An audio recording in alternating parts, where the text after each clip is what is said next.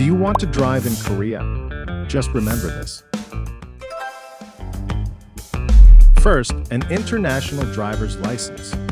If you have an international driver's license, you can drive in Korea. Get it issued from your country before coming to Korea. Second, acquiring a Korean driver's license.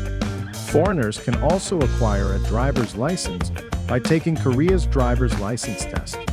Training and testing in English is also provided during the license acquisition process, so you can ask for it at the information desk when applying for it.